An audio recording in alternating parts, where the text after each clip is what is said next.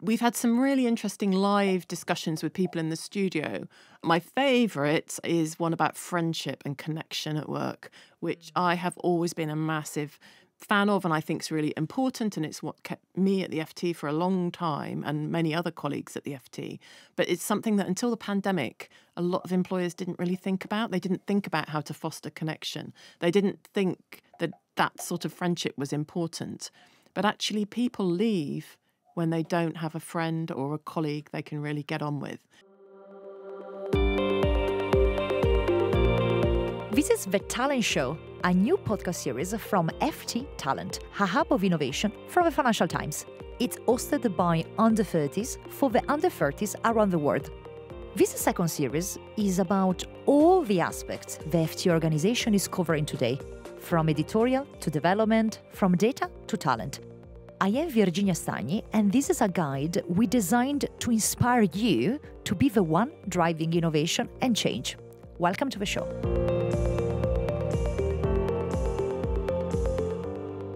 A new episode of the Talent Show here at the Financial Times. We are at Bracken House, and today with us in the studio we have Isabel Berwick. How are you, Isabel? I'm really good, Virginia. Thank you for asking me. Definitely a veteran of the FT. You've been here for 22 years, but also you are actually the host of one of the main shows here at the Financial Times, Working It. Isabel is also an editor of the Working It newsletter. And today with Isabel, we are exploring a bit of the world of journalism, her career path, and especially the world of work and the future of work. I would really love you to walk us through your career journey and your path in the world of journalism, how you started and how you keep smiling coming into the FT every day. So I started in journalism in 1990. I worked on trade papers for several years, mainly ones for family doctors. And then I graduated to the national press. I was the business editor of The Independent on Sunday, which doesn't exist anymore. And I came to the FT in the height of the dot-com boom, which some listeners might just about remember. They were offering jobs left, right and centre. I took one. They paid me lots of money. The dot-com boom went bust. I somehow managed to cling on to a job at the FT. I worked part-time for many, many years when my kids were small. So my career really took off, I suppose, in the last 7 or 8 years. How did you find your passion, your fire for journalism? How everything started? Why you were so in love with the world of words? I guess that was it. And actually, I was very naive. I think I came into journalism before the internet, really. And I was good at English. I studied English at university. I could put a sentence together. I thought, oh, I'll be a great journalist. But actually, many of the great journalists I've met in my career are not fantastic at English. They're fantastic at getting stories. They're fantastic. They're curious. They have tenacity. These are different qualities. There's no doubt that it's great to be able to write well. And I think that's a gift. And I love that I've had a chance to develop it.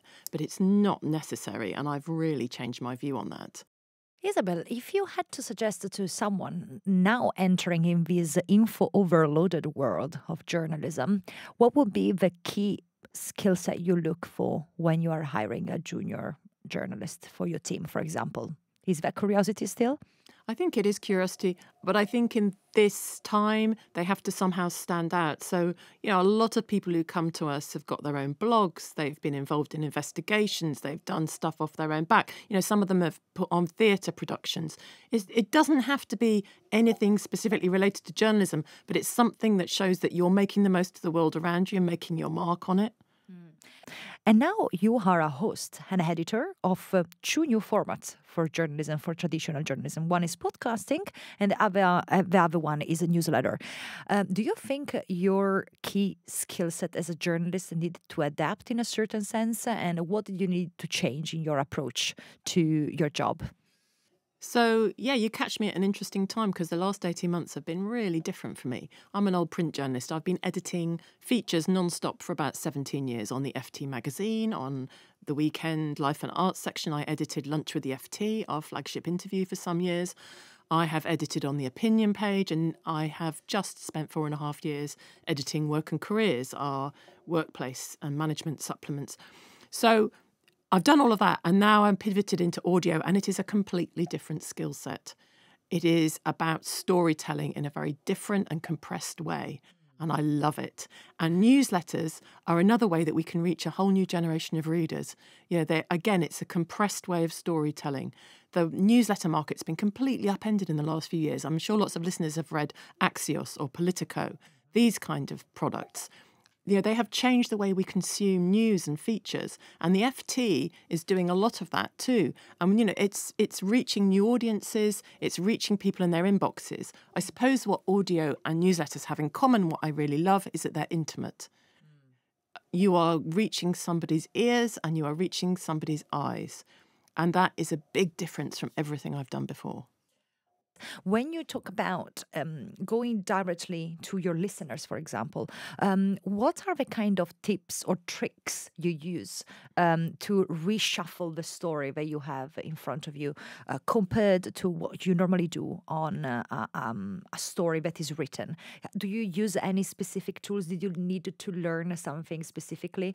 I think I've been really lucky that I haven't had to do it myself. I've had really skilled professional producers. So we've worked with an external production company to build Working It. They have shown me how to do it. And the key skill is to do less. Less is more in audio because you can't process at the same speed in terms of your auditory processing as you can reading. So less is more. And that's a hard skill for a journalist to do because we're used to cramming as much information into as short a space as possible. What has been maybe the most exciting podcast episode you have been recording to Working It so we can direct our listeners to? Well, I suppose it's different thing. Exciting is we've had some really interesting live discussions with people in the studio. We did one around maternity leave, for example. Is that a career killer? That might be something that some of your listeners might be interested in. But my favourite is one about friendship and connection at work, which I have always been a massive fan of and I think is really important. And it's what kept me at the FT for a long time and many other colleagues at the FT. But it's something that until the pandemic, a lot of employers didn't really think about. They didn't think about how to foster connection. They didn't think that that sort of friendship was important. But actually, people leave when they don't have a friend or a colleague they can really get on with. So and I brought my my still very good friend, Sarah Gordon, on. She was my best friend at the FT for many years. She's left now, but, having your best friend on your podcast that's the dream, isn't it? Yeah, it is. And, but there is one thing about work-life balance, right? So, especially younger generations, they think about work as a place where to express their potential for sure, but also they are a bit more strict when it comes to maybe the hours you dedicate to your work life, how much you stay in the office, how much you live it, especially when you start your career in this hybrid ecosystem. Do you see, as an expert in this field, as a Working It host and editor, any changes or anything that has been quite astonishing for you to look at when looking at Gen Z and their approach to work? Yeah, it is astonishing. And you probably see this, Virginia, in your team. They will say when they don't want to do something. They will set boundaries. They will expect a lot of things from their managers. For somebody who came into the workforce when we were told what to do and really weren't encouraged to speak up, that's brilliant. I'm delighted that's happened. The blurring of boundaries between work and home has happened. That's eroded. But I think for Gen Z, that isn't necessarily a bad thing because they don't see the workplace as a kind of monolithic thing, partly because of the hybrid ecosystem you've mentioned. Those boundaries are blurring, but our personal boundaries, I think, are much stronger. People won't take on stuff they think is unfair or is going to make them burn out. Have you seen any generational differences between the different causes that people push for in organizations or things that, maybe are more important for the Gen Z, so all our listeners, compared to your generation of professionals? That is quite interesting for us. Sure. I think younger people expect to bring all the parts of their identity to work, and that might be LGBTQ. They may have a non-binary presentation. They may be, from a minority background or a background that's socially deprived historically. All of these things would traditionally have been hidden, and they're now out, and that's great. But I think the issue is how do we meld our professional selves with our personal selves? And that's a work in progress. And I'm really interested in it and how it's evolving in the workplace, because there are some intergenerational clashes. And I don't know how it's going to pan out. I mean, demographically, Gen Z is going to come into the workforce. Younger millennials and Gen Z are going to run everything. Everything will change, I hope. But, there's a few road bumps along the way. We have been asking this to all our guests. How did you present yourself when you enter in the workplace? And have you seen any changes or any ways of younger people entering the workforce and having a bit of a different branding attitude or way of presenting themselves and their stories? Yeah, I think I presented myself aged 23 as pretty much looking like I was 50. I think I look younger now than I did then. Okay. I literally wore my mother's clothes to go to work, because that's what you did, because you had to look professional in a kind of traditional way. And now people come as themselves. Now, I think the whole area of workplace dress is ripe for a podcast, actually, because that's become much more informal. But, the sort of tailored, slightly too tight clothing that we had to put up with, that's all gone. I never wear heels anymore. I only wear trainers. That's great. That's all. A lot of that's driven by the pandemic. So when young people are coming into the workplace, there are some faux pas. I've had, senior friends who've had to tell their younger workers that it's not appropriate to wear particular items to work to meet clients. But I'm not even sure that's okay anymore. I think all the rules are changing, and you have to bring what you think is the right attire to work, and that can take a while. So I guess my advice would be, on your first day, if it is a face-to-face situation, perhaps err on the conservative side and just take the vibe of what's going on in the office. It's a much looser thing, and you can be yourself. You don't have to be your mother anymore. So you don't need to be your mother anymore, and I think that's a very interesting way of seeing how to present yourself at work. From your experience with working it, what are the best ways we can encourage younger people to not work in a siloed way, but a bit more horizontally, collaboratively, interdepartmentally, even when organizations are not made that way? So I think you've got to pick your organization. I mean, I guess if you can get yourself on cross-departmental projects, that's really important. And that's about being seen and getting to know people outside your immediate team. It may be that there's early career meetings or mentorships. Be on the lookout for any opportunity. You might want to join an employee group, for example. That's a way to meet people. It used to be that the smokers were the most fantastic kind of horizontal.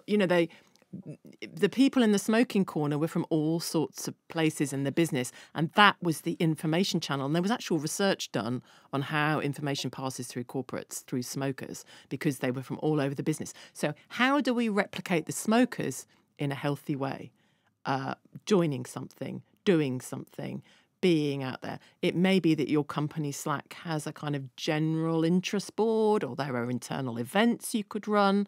There are all sorts of ways. But, I'd give it a couple of years, and if it's not working for you, or if the corporate environment is not suiting you, think again. I think this is really interesting because we talk about work-life balance, we talk about expressing your potential, but at the same time, I think it's really important to be a woman or a man within the organization and really trying to connect. You talked about friendship, you talk about companionship in a certain sense within the company. And I think we all drive for a very similar mission. Have you ever seen or checked companies that have been drafting their mission with a bottom-up approach, so a bit more democratic approach to how you drive a mission, a North Star goal for an organization? Do you have any example you would like to share that maybe our younger listeners can be inspired by? I mean, the only thing I can think of is that when the big tech companies, and they may not do this anymore, they allowed, 10 or 20% of employees' time for moonshots, for their own thinking and creativity. And I think that's perhaps the best thing that any company can do. There are companies who have flat management structures or have no managers. I mean, that's pretty radical. But I wouldn't describe it as bottom up. I'd describe it as collaborative. I'm very interested in seeing what happens with the kind of match with information providers out there. I'm thinking about the influencers, people that have something to say. And you guys, as journalists, do actually look at new trends and new things happening online. And how do we integrate these two words, especially in journalism? Do you have any idea on that? Maybe that is a bit more on journalism and how do you see your transition with your job and external infotainment happening? And how do we integrate rather than seeing it as the evil side? I've never seen it as the evil side. I've always been a massive consumer of social media, the internet. I was a very early adopter. My kids are Gen Z. I'm on TikTok all the time.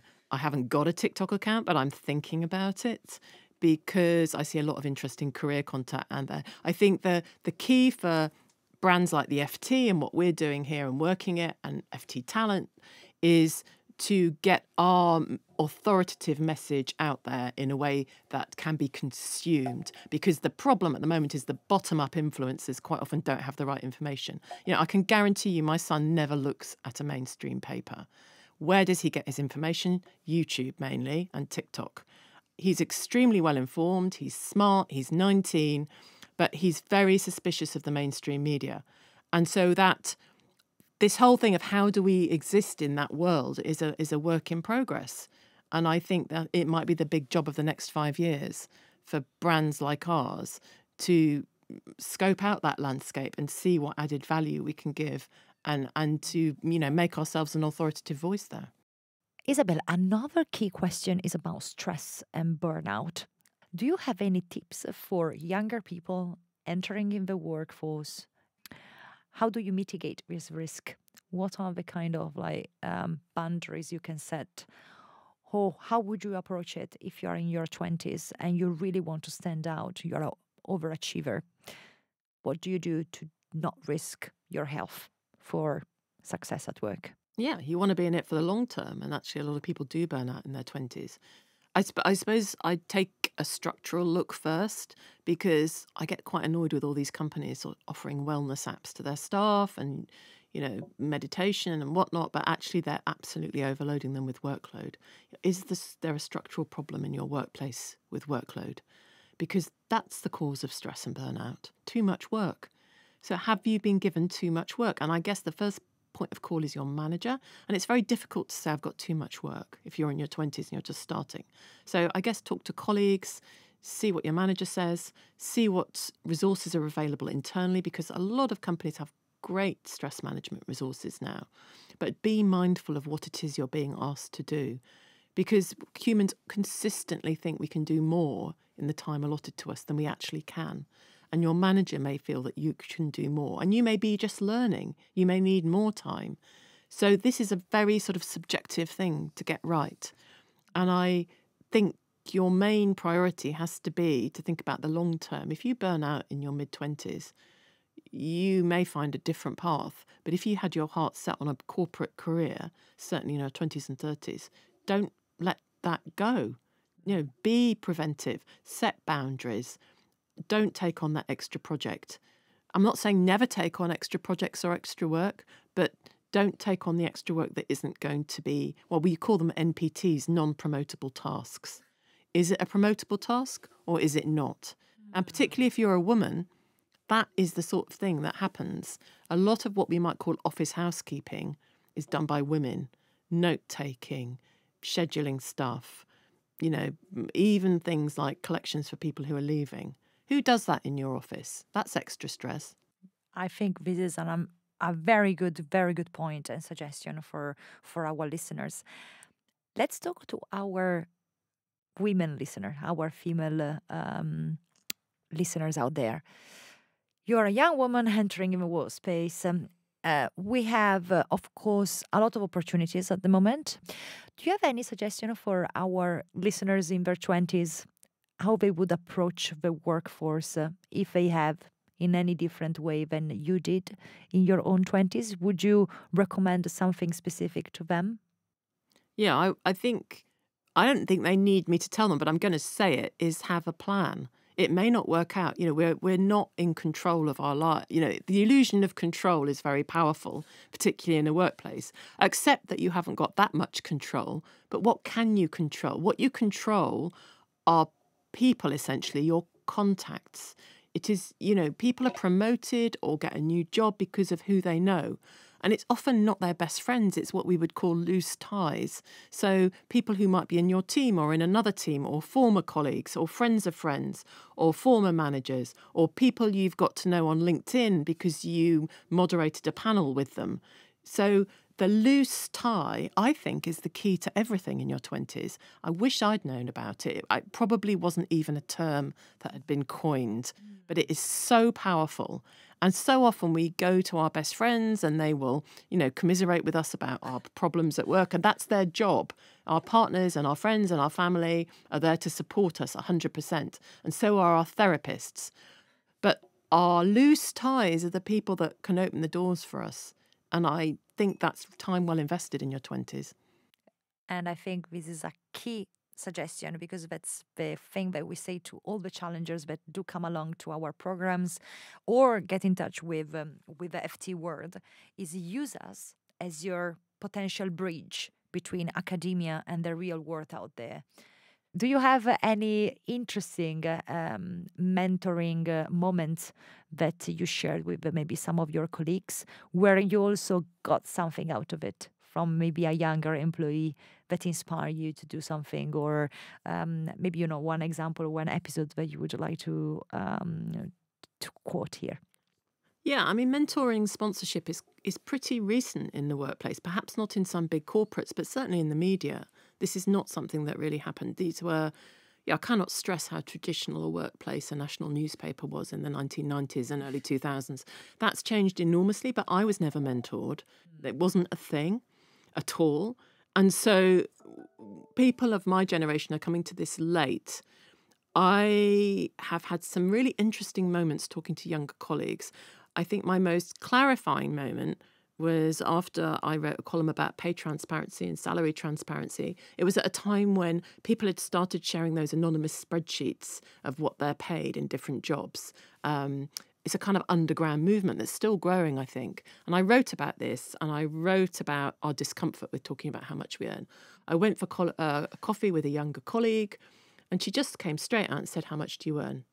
And I was really thrown.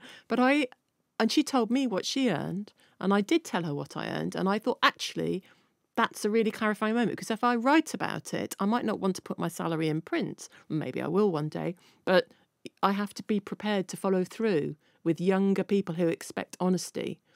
And I suppose that was the first lesson I learned. I'm a sponsor now for a young journalist at the FT. I'm just starting out on that journey, and I really hope I'm going to do it properly. That's so good. Let's welcome our challengers in the studio so they can ask their questions directly to Isabel. Isabel, thank you so much for this. Pleasure. Alexander and Yasmin, please welcome to the show. Alexander, why don't we go over your journey here? What was your challenge here? What did you do? And please, of course, ask your question to Isabel. Thank you. Thank you. So my name is Alexander, and I was part of the FTX Bocconi Talent Challenge in 2020. I'm from Italy, but originally from Ukraine. And I'm now working in London as part of my industrial placement at university, so as part of my course in Nottingham. And my question is about modern productivity. So I'm somebody who consumes a lot of work-related content and productivity content, and I strive to stand out and be the best I can at work. And I'm sure many can relate to that. But to achieve this goal, I'm sold the notion that if I want to achieve that or anything in my life, I need to follow the 7 tips for success of a book, or read 20 minutes a book, or meditate, eat healthy, exercise, and all this kind of stuff. I would like to know your thoughts on this, and if this notion is actually, if you agree with this notion, if this notion can actually bring that kind of success that I'm looking for, and many are. That's a really great question. And I also consume a lot of productivity content, not in a very productive way, though. Though I have got a subscription to an app where they distill books down to sort of 10 or 15 minutes. So that's one of my tips. Get one of these apps where it'll tell you, because a lot of books actually boil down to not very much, don't they? Exactly the 7 tips or the 7 chapters. I suppose, what is your end goal? Because ultimately, if we become more and more and more productive, we're producing more and more and more output. Is that what we want? I mean, the book that's had the biggest impact on me has been a book called 4,000 Weeks by Oliver Burkeman, which is about essentially how much time we have and how we use it. And that made me radically reframe how I thought about productivity, because it's about us as humans and how much limited time we have on Earth. And just putting it in that kind of global context stopped the treadmill of me constantly consuming this productivity content. It sounds like we're quite similar, although I'm sure you're more productive than I am, because I'm a journalist and we spend a lot of time sitting around chatting in a very constructive way. But,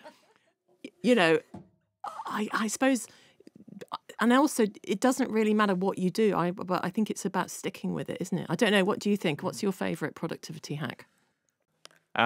First of all, I think that everyone is different, and there is no one rule fits all for this kind of stuff to achieve success in life, whatever that is. I really like doing all kind of stuff. Don't want to invest too much into, because we talked about, you guys talked about before, that we are very tiring, and you talked about meditation as well. I do actually find sometimes that when I commit myself to doing meditation every day for 30 minutes, that is tiring me instead of giving me energy. So I don't really know what the solution is. That's why I was happy to come here and talk to you. I think you'll find what works for you, and it might be quite haphazard. It might not be following the path of the Stoics or following the path of, maximum productivity. I suppose work tech has changed the way we work. We're already massively more productive, probably in real terms, than people were even 10 years ago. Tools like Slack have changed the way people communicate in quite a profound way. And I wouldn't be too hard on yourself, because when you think about how we used to work, we were, there was far more slack in the system. And now there isn't. And so probably every single minute of your working day is taken up. I mean, my tip is really simple. When I get really overwhelmed and het up, which is quite often, I sometimes forget just that breathing can, you know what I mean? I just go outside for 5 minutes, and then you're much more productive. Something really simple, actually, is often the key. You might want to start a morning routine and get up at 4:30, like a lot of these tech leaders do. Yeah. But that, if that isn't your aim, I don't know, try a few things out, see what sticks. I've done a bit of Pomodoro over time. I've never done inbox zero, because that's hopeless. I've done, writing down 5 things before bed that you pick up in the morning. I mean, they're all quite effective, but none of them have stuck. The only thing that sticks is thinking about what is really, really important and prioritising that. And I think in journalism, we're lucky, because it's very clear to us what the most important things are, because we have deadlines. And so those things are what we do. I have hundreds and hundreds of people coming into my inbox who I never answer, and I feel bad about that. But the Oliver Burkeman book allowed me to reframe that as they've come into my inbox unbidden. I didn't ask them. They're not part of my job, and I can't do everything. I will burn out if I answer every email. So I think the tools of journalism are quite useful in life, because we ruthlessly prioritise what is most important. And your brain does that for you. Yasmin, over to you. Hi, I'm Yasmin. I'm from Italy as well, but I'm originally Moroccan. And I also took part in the Financial Times Bocconi Challenge last year. And at the moment, I'm working as a retailer relations executive. But I'm looking to change to a new position in journalism as well. And my question is related to your career. I was wondering, since you did change career, like when did you know when it was the right time for you to change path? When the opportunity arose. I wish I could pretend otherwise. I wish I could pretend. I mean, I suppose what I can say is that I have been a very heavy consumer of podcasts for many years. I was a very early adopter. I've been listening to podcasts since probably 2008, 2009. I loved them. I love the intimacy of them. I love the fact I can listen to them when I'm going about doing other things. I never thought that I would be hosting a podcast. But sometimes things that don't seem to have importance in your life can really lay the groundwork for a change. So I suppose that there might be things in your life that you don't realise are going to be really valuable to you in the future. Yes, I also what you mentioned earlier on about using your connections, and it could be loose ties. I mean, I really enjoy the people that I work with at the moment, but it is also through them that I've been inspired to go into journalism. Inspire you to change? Yes, they've all told me to go for what I'm really interested in, and I've always been into research and current events, so that's what pushed me. Great. I'd be delighted to hear how you get on. Yes, hopefully I'll have exciting updates. Yeah, please. So thank you so much, guys. Thanks for your questions. And of course, thank you so much, Isabel, for sharing with us your journey, your points and your clarity, and as well, I think, being so intimate in the way you have been sharing about your perspective on work, careers, and especially intergenerational connections. And thank you so much for supporting us as FT Talent. And again, as we always say, and it's going to be in the ads right after this, listen to Working It. Is hosted by Isabel Berwick, and read Working It newsletter, which I think we connect to in all our social media posting as well. So all the articles are curated by Isabel's team as well, that is giving us tips for you guys. So thank you so much. Thanks for listening, and thanks you guys for coming, and thanks Isabel for being with us. Thanks for having me. This has been The Talent Show, which is produced by the FT Talent team, Aya Al-Shihabi, and me, Virginia Stagni. Our podcast producer, editor, and sound engineer is Arturo Ochoa, and our social media producer is Letizia Clementi. Our music is by Dennis Kishuk. Check out all of the Talent Show episodes at fttalent.ft.com, subscribe wherever you get your podcast, and follow FT Talent on socials for updates. Until next time, and keep listening.